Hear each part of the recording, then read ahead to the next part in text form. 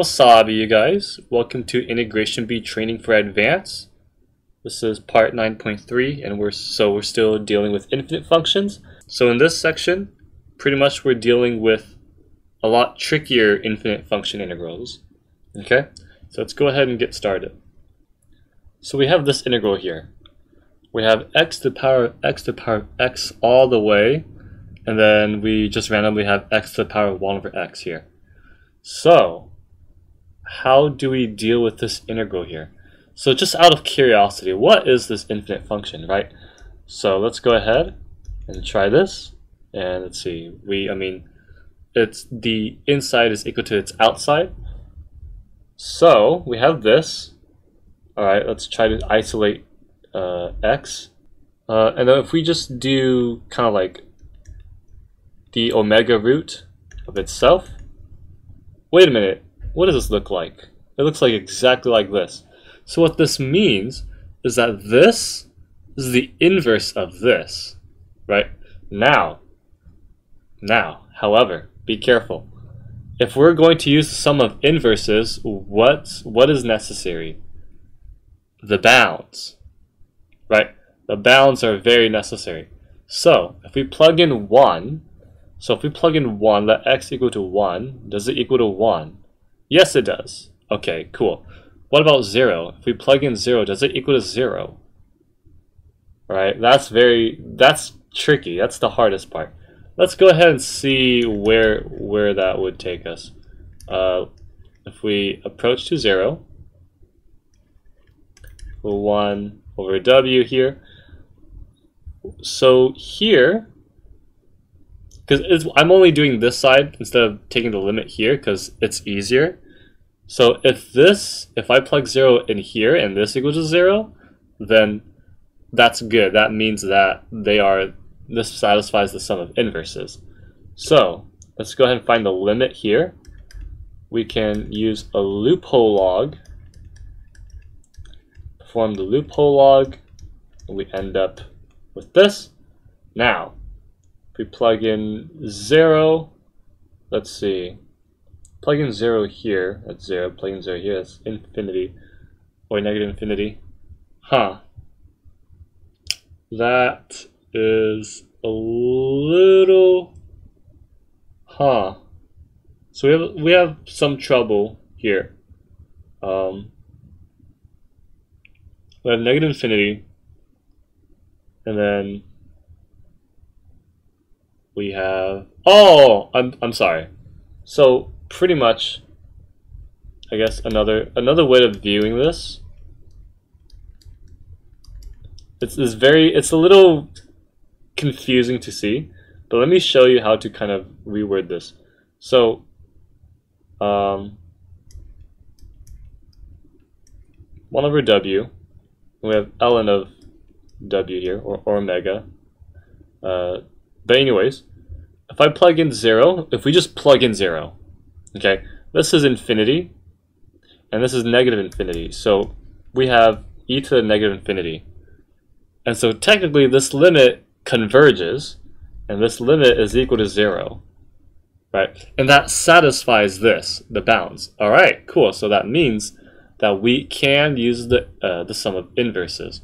So, right, we plug in 1, this equals to 1. We plug in 0. Well, we plug in 0 here, and this satisfies 0 here. So, because our limit is equal to 0, right? Plug in 0, we end up with 0.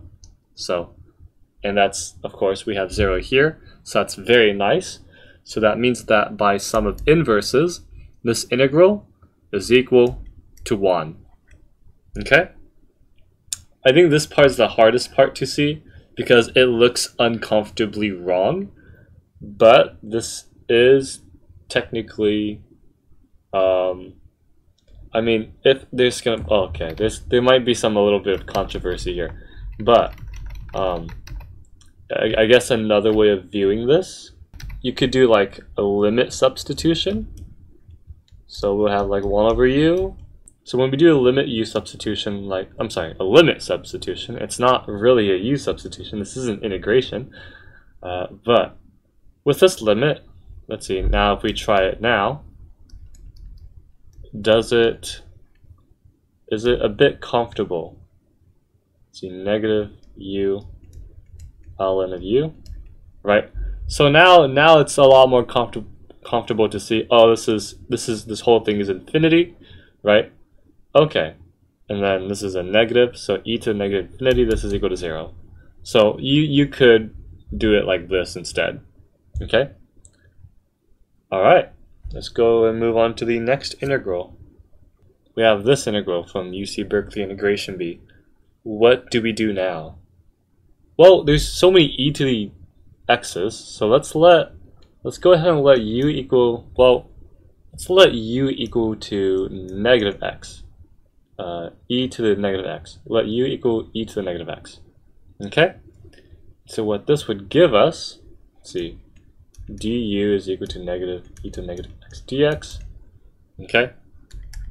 So we do have that e to the negative x, this extra stuff here.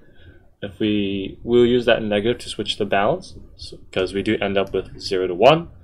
And now we go ahead and plug it in. Alright, let's see, we have e to the negative x.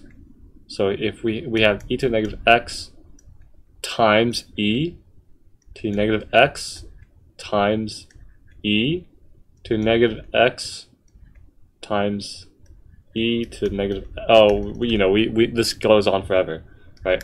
Okay, so then this is u to the power of u, which is being powered. Oh, okay, so this is u to the power of u to the power of u, and then it goes on forever. Okay, but what about here? Okay, so we have e to the negative x being multiplied by e to the x. This is the same thing as u to the power of 1 over u. Wait a minute, what is this? This is the exact same integral that we just solved before, in the previous integral, right? Yes, it is. So that means that this integral here is also equal to 1. Okay? Awesome. So if you're dealing with an infinite function and you can't solve for omega, right? For some reason you can't solve for omega, instead try to use the inverse function, right? So let's say, okay, like we end up with this, but we don't know how to simplify or isolate omega. Well, then instead, consider using the inverse function, right? Consider using the inverse function. In this case, the inverse of this infinite function here is this. Okay? So we have two different infinite functions. This is probably the coolest integral me and my friend has ever made for UC Berkeley. So this is very, again, be very careful. This does, I mean, people can solve this integral, but there's a shorter way. There is a so much shorter way of solving this. Now, let me show you. This here, so what is this infinite function? So let's go ahead and solve for that. Let me put this in yellow. Okay, we have x plus, and then the inside is equal to its outside. And so now we have wx plus w square equal x. And now we have w square plus wx minus x equals to 0. Well, let me actually factor. Let me just factor this. You'll probably use quadratic formula, but let me just show you something real quick. Okay, just trust me on this. Just trust me on this. Okay, so we have, this is 1 minus omega equal x. So isolating x, we have w or omega squared minus, omega squared over 1 minus omega. I think to some of you math Olympiads, you already know where this is going, right? This here, what is this? That's a geometric series. This is x squared over 1 minus x, right? What is this? Yes, both of these are inverse of each other. Both of these infinite functions are inverses of each other. So what we have is technically y equals x squared over 1 minus x. Now, the reason why I write it like this is to check if we can use the inverse, the sum of inverses, right? If I plug in 1/2, does it come out as 1/2, right? Well, we know that plugging in 0 comes out 0, yes, but what about 1/2? If we plug in 1/2, we get 1/4 over 1 minus 1/2, and then we have, oh, would you look at that, we have 1 over here. Oh, this does equal to 1/2. Yep, that satisfies. So that means that this integral here, oops, let me put that in white. So this integral, this whole integral here, this is equal to 1/4. So the answer of this integral is 1/4. Okay, I know it's crazy, but yes, these two of these infinite functions are inverses of each other.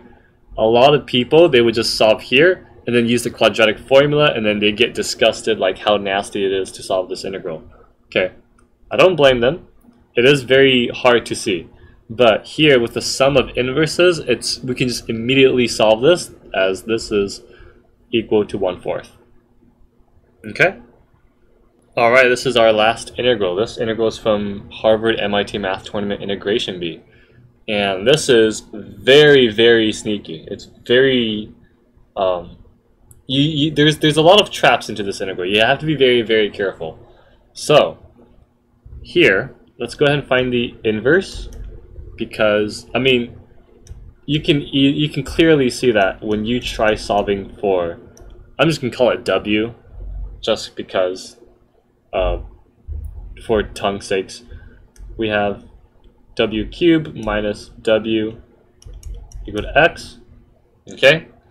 But here that's nasty. Like we don't want to solve for, like, you know, solve for W or like using the cubic equation. However, we can use the inverse function, right? So, wait, but how do we do that? Do you remember inverse jailbreaking, right? Yes, that's exactly what we're going to do.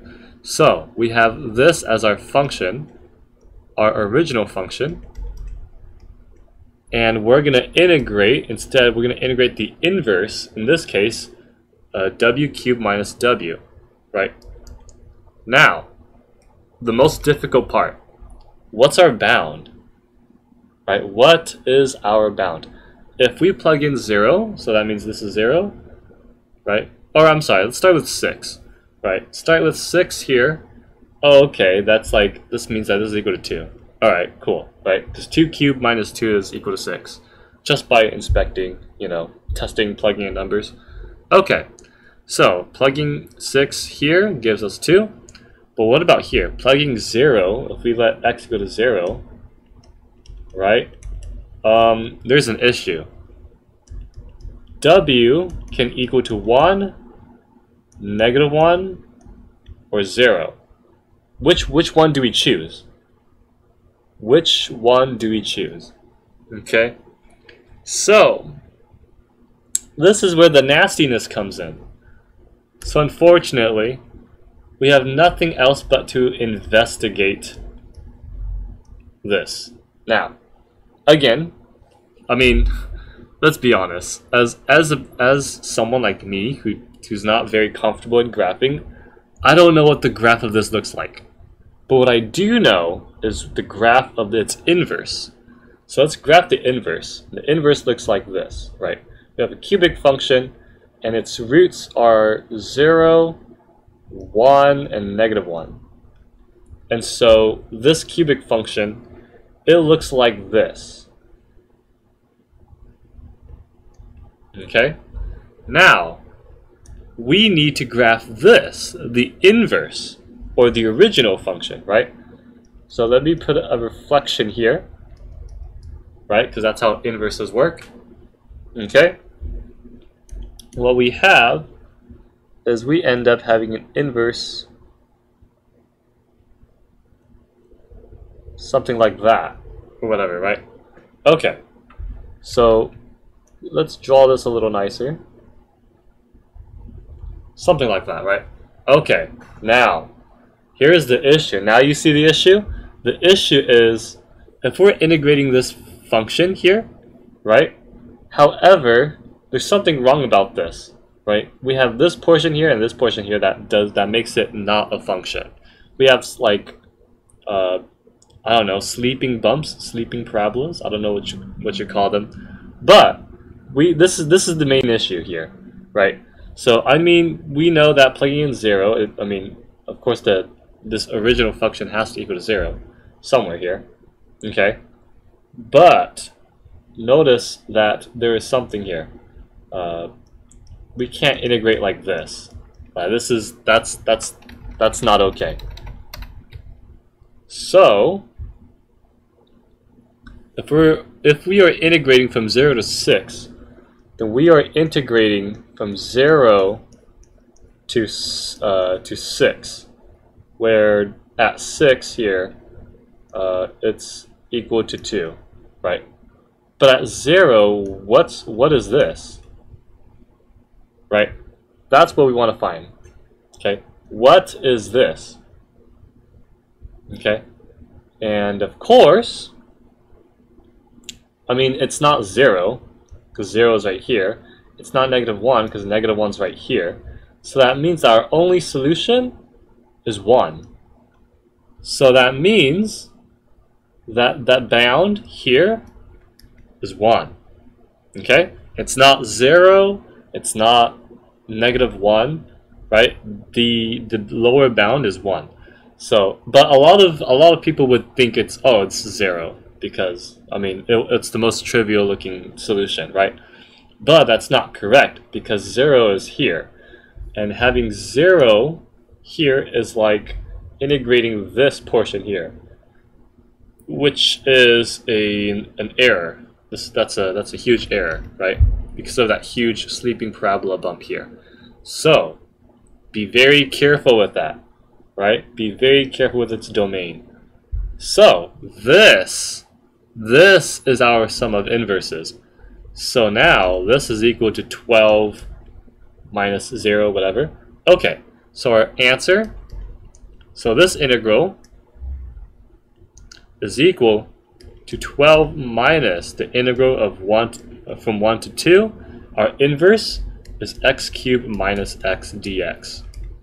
And now this gives us x to the power of 4, I'm sorry, 2 to the power of 4 over 4 minus 2 squared over 2, and then minus 1/4 plus a half, right? And then this is what?